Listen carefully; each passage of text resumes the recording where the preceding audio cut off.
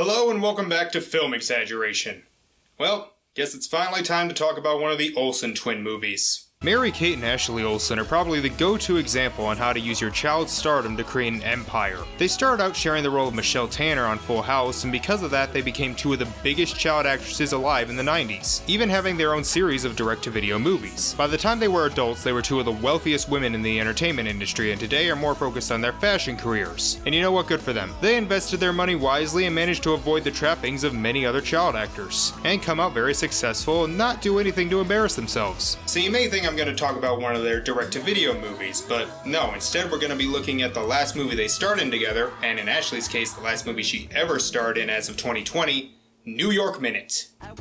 Released in 2004, New York Minute was directed by Denny Gordon, who also did Joe Dirt and What a Girl Wants, and written by a trio that included Emily Fox, who's mostly done TV work, and Adam Cooper and Bill Coolidge, who would co-write the third Divergent movie that even I, as a fan of the first two, thought was boring. This movie was a huge box office bomb. On a budget of $30 million, it only managed about $23 million worldwide, and in its opening weekend made a little less than $6 million, which according to Box Office Mojo would make it the 13th lowest grossing movie for a wide release, aka over 3,000 theaters. To put that in perspective, Cats is number 19. Critically, it has an 11% on Rotten Tomatoes and a 4.9 on IMDb. Before this year, I had never seen the film, but I still remember the trailers airing damn near every break during the shows I was watching at the time. So does New York Minute suck as much as the critics said, or is it more enjoyable years later, kinda like Idle Hands was? Well, let's find out. I'm late.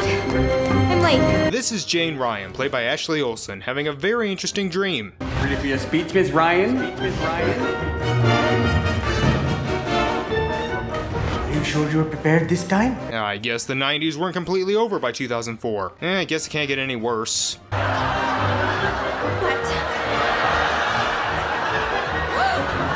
Whoa! That's a naked teenager, just Ew. One extreme zoom later, she wakes up and we then meet her twin sister Roxy, played by Mary-Kate. And because they're twins, they have to be polar opposites, just like Sister and The Sweet Life. Jane is the smart, organized Republican twin who has those things to cover the toilet seat in her bathroom. You can have those installed? Well, Roxy is the slacker, laid-back punk rock girl who's planning to ditch school to go watch a music video get filmed. And what band is the video for? Simple Plan shoots. Simple Plan? Oh my god! Look, I like Simple Plan, but that just instantly dates this movie. Their mother is dead, and their dad, played by Drew Pinsky, is a doctor who unfortunately might not be able to make it to Jane's speech in New York City that day. It's very important to her, since if she does well, she could get a scholarship to an out-of-country university. So the two leave, but unfortunately a pervert is watching them. This is Max Lomax. Played by Eugene Levy, a truant officer who wants to bust Roxy for ditching school too many times. Okay, we're just ripping off Ferris Bueller's Day Off. Roxy drops by her band manager's place, who I swear looks like Woody from The Sweet Life on Deck, to get some CDs to show to record executives at the Simple Plan shoot. And thankfully, they leave just before Max shows up to take in the other band members. Wait, school hasn't started yet, right? I mean, Roxy still has to drive Jane to the train station. You're a truancy officer, you're not Dirty Harry. You know, this kind of crud is what kept you out of the force for 25 years, you know that, don't you? Well, no wonder he arrests innocent white people. He's a terrible officer. Wait, what? Huh? What? What kind of editing was that? So the two happen to be the worst train passengers since the brainy kid from the Polar Express, making loud noises, constantly arguing, but I will admit I did laugh at this part. Tickets, please. I'm in hell. Roxy gets tossed off the train for not having a ticket, but because this conductor is the dumbest guy of all time, he thinks Jane is Roxy, despite having just thrown her off and Jane having different clothes. And he won't even let her show her a ticket. She bumps into a cute bike messenger named Jim, played by Riley Smith, and they flirt. Sorry. If you can't get out, I'll just take my skirt off. This is filmed terribly. 1, 2, 3. Oh my god! Okay, please stop. This is just weird. She's technically 17. So a limo driver sees an Asian man he's supposed to pick up, but the feds arrive to arrest him. He quickly puts a chip in Roxy's purse, and now... You're not John Woo. All of the taxis are gone. And, you need a ride. I give you a ride. What the hell kind of accent is that? Because there are no more trains for several hours, they decide to get in their limo with the strange talking man who tries to take her bag because they were apparently never warned about stranger danger. Yeah, Dr. Ryan, this is Max Lomax, Nassau County Department of Truancy. I'm calling in regard to your daughter, Roxanne. Okay, dude, you have her. Her dad will find the message, you'll find out she skipped, she'll get in trouble.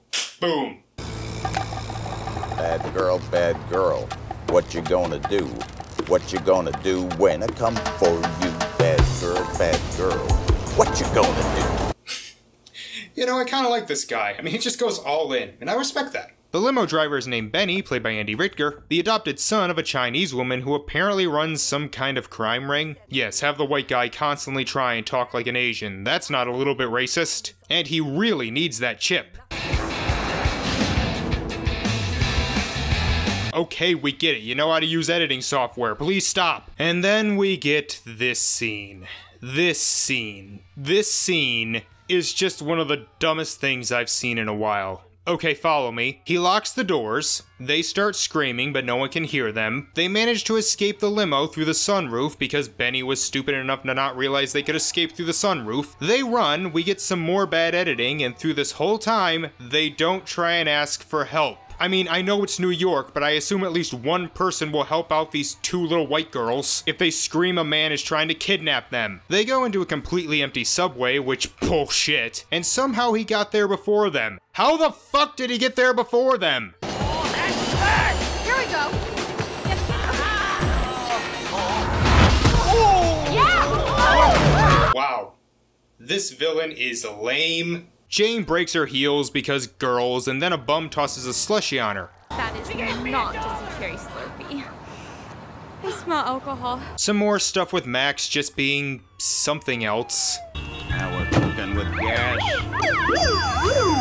Come on, folks. Is it bad I kind of want him to win? They go into a small store to change where they meet what I assume is a racist stereotype. She has a whole life ahead of her. She should not be drinking this time of day. But ew, the bathroom is dirty. Go find another bathroom. You're in New York City. I'm sure you can find one. Roxy finds the message Max left for their dad and then erases it. How the hell did you do that? I don't remember that technology. This just reminded me of that shit Kevin pulled off in Bigger, Fatter, Liar. They try to pay, but Roxy's out of cash and Jane left her planner with her cards and speech in the limo. They head for a hotel. Checking in, ladies. We're with the band. Yeah. Like Oh, well then. Oh, so we're just in stupid world. Okay. Benny goes to his mother, and it's here we learn why the chip is so important. What's so important about this stupid chip anyway? That stupid chip contains millions of dollars in pirated music. Wow. Even for the mid-2000s, trying to make millions off of pirated music is a lame villain scheme. Just holy shit. The girls sneak into a hotel room. now. You know, just because you use slow motion doesn't make it exciting. Well. Oh God. That is the ugliest dog I've ever seen. Benny calls them and they agree to meet at the plaza in a half hour to trade. Then another cute boy comes in named Trey, played by Jared Padalecki. I've never seen Supernatural, so put in your own reference.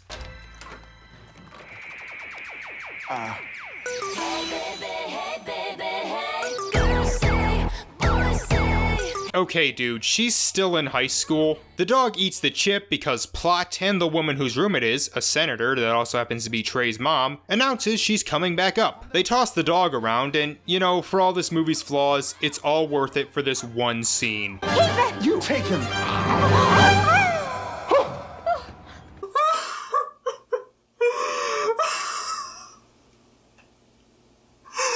There is some magic left in the world. Don't worry, the dog's fine. His name's Ronaldo, by the way. Then all the shenanigans happen. The two go out on the ledge on a towel. Trey tells his mom that he took the dog to the groomers. And of course, there's one of those window washer things. And they fall on bad green screen. Don't worry, they're fine, although one of them loses a towel. Stop, that is legit kinda creepy.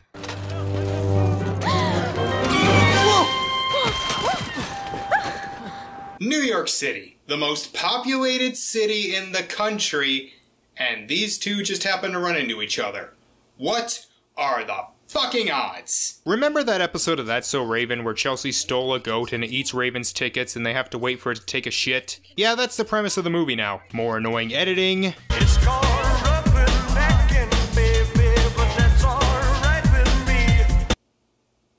okay, if I didn't know who Bob Seg is, I would have no idea what the point of that was. They get some clothes in exchange for a watch, and the two then decide to part ways.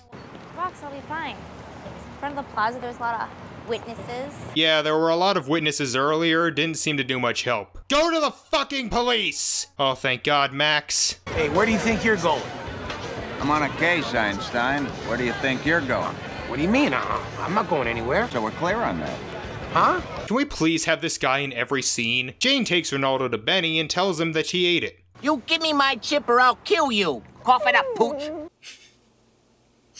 You know, sometimes the movie is just so weird that I can't help but laugh. But then you get stupid shit like the dog pissing on him. Jane runs and Roxy gets into the Simple Plan shoot, but for some reason, Trey can't. I mean, he's the son of a senator. Can't he just buy his way in? Jane shows up just in time for the band to play their song Vacation.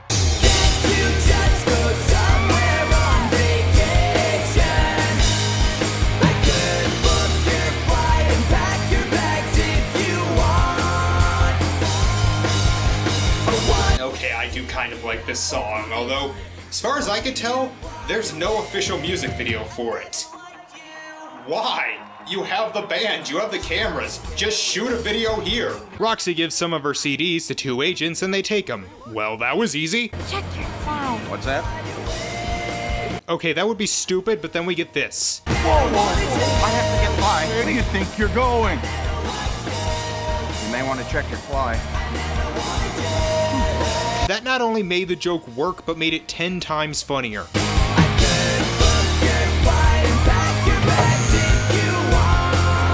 Is there no security? The two crowd surf to escape from both Max and Benny, who just showed up, and then we get this.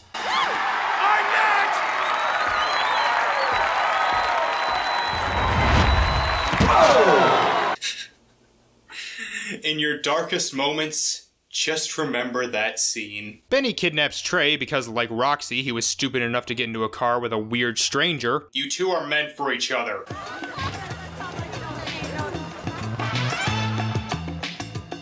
Can I help you? We are so not in Kansas anymore. What? Oh yeah, black people, just as weird as munchkins. What the fuck? Oh god, she's been transformed into Paris Hilton. Oh, for those of you too young to remember, Paris Hilton was basically the Kylie Jenner of the 2000s. Benny calls and tells them to meet him in Times Square, and they ask the black people for a ride, to which they just give them the keys to a taxi, okay. Cease and desist! Who's that cracker? What the fuck? Oh, and guess who gets in the taxi? The rule book, I know what red means. Hi. I need to go to 112. Go! I'm not even questioning how far-fetched that is because it's just so beautiful. Max commandeers an RV with the most oblivious but adorable old couple since Popstar, and we get a chase scene. This chase scene is okay, but all I'm thinking through this is, where the hell are the police?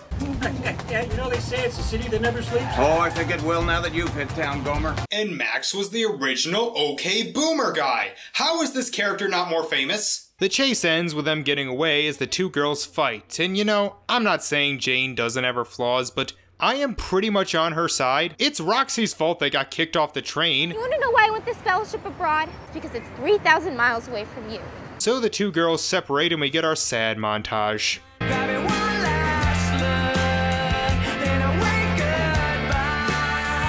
What the? Those little girls are ninjas! Benny decides to kidnap Jane and Ronaldo and hold them hostage. You know, these Chinese music pirators went to kidnapping pretty quickly. You're not 24! Roxy finds Jane's planner and also Trey locked in the trunk. So they head for where the speech is happening. As Benny tries to make the dog take a shit, Jane realizes all the pirated media they have. These are the lamest criminals ever! Jane escapes and her and Ronaldo run off. Hey, stranger. Oh, come the fuck on! As they have a chase scene that involves Jim going over cars, so he's losing his job. Roxy takes Jane's place at the speech. Yeah, that's a nice gesture, but your sister could be dead. Unfortunately, she drops the cards, leading to the most cringe speech I've seen in a while. Why'd you have to go and make things so complicated? I see the way you're acting like you're somebody else. Gets me frustrated. Life's like this. You fall, and you crawl, and you break, and you take what you can get, turn it into honesty, and promise me I'm never gonna find you fake it. Could she make it any more obvious that she doesn't know what the hell she's talking about? By the way, both Trey's mom and the guy they tortured on the train and taxi are both judges. Jane eventually does show up though. Well, ladies and gentlemen, that's all the time I have for you.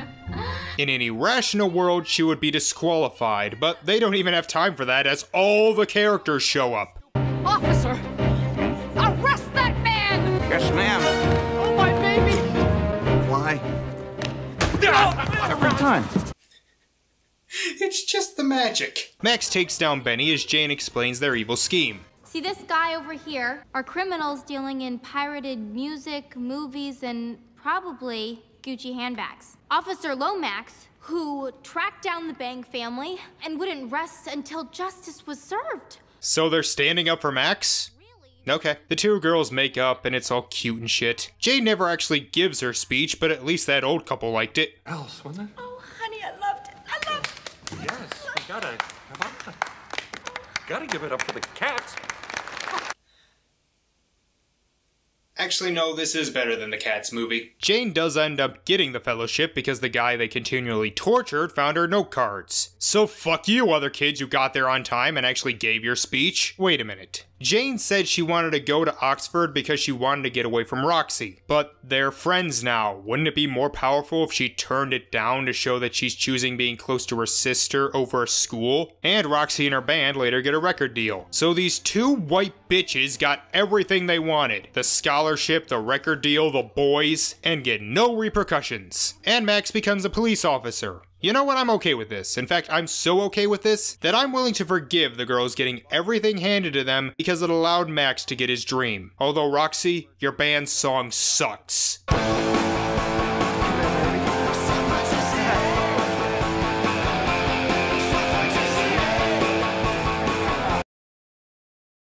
Nope.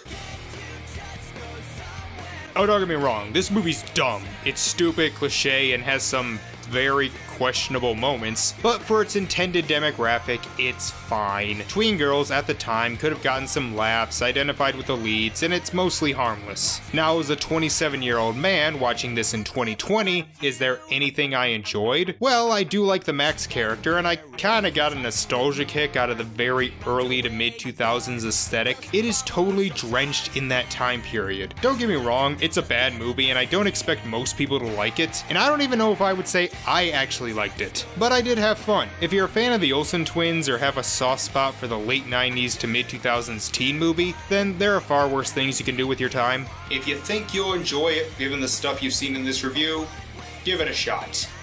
So, thank you all for watching, and I will see you next time. Bye.